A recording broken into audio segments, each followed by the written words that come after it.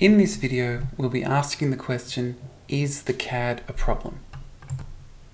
In terms of the syllabus, we're still dealing with the balance of payments. So, is the CAD a problem?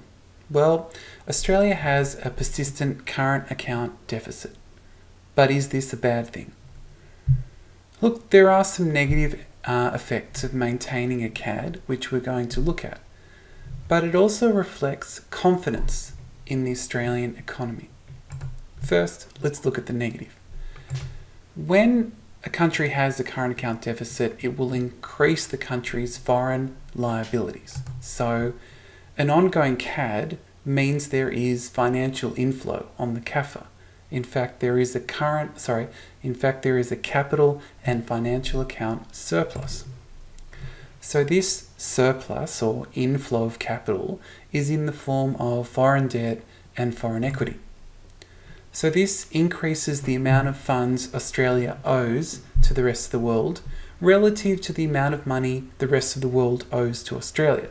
So a CAD requires a CAFA surplus, which means Australia is increasing its foreign liabilities.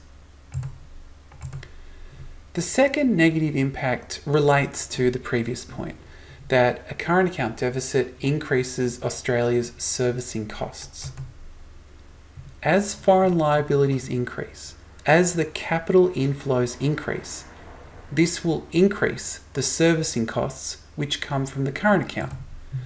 So, foreign debt must be serviced with interest payments. Foreign equity must be serviced with profits and dividends. And this will further increase the current account deficit. So on this point, a current account deficit creates future current account deficits.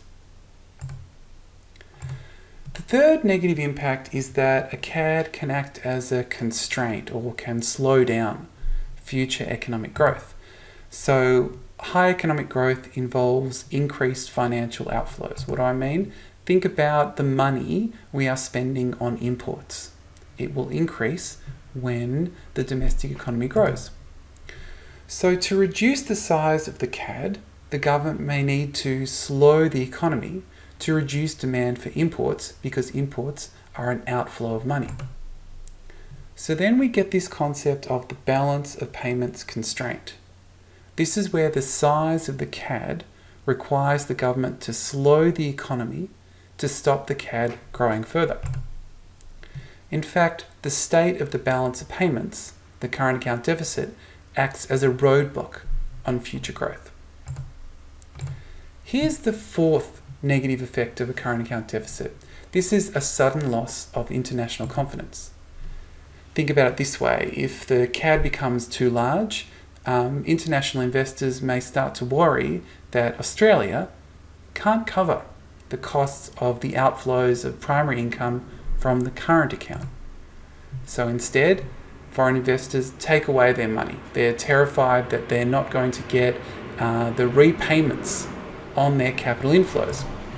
So this would shrink capital inflows into a country like Australia, leave a country unable to fill that savings investment gap and fund vital projects.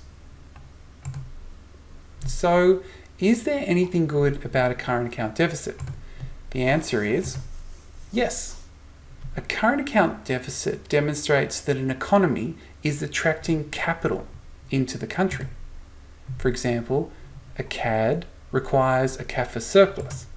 A CAFA surplus demonstrates that an economy can attract money, can attract foreign debt and foreign investment, both good things.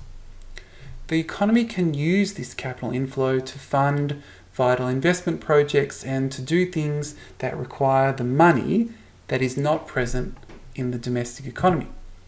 So the presence of a CAD shows that the economy is an attractive investment destination.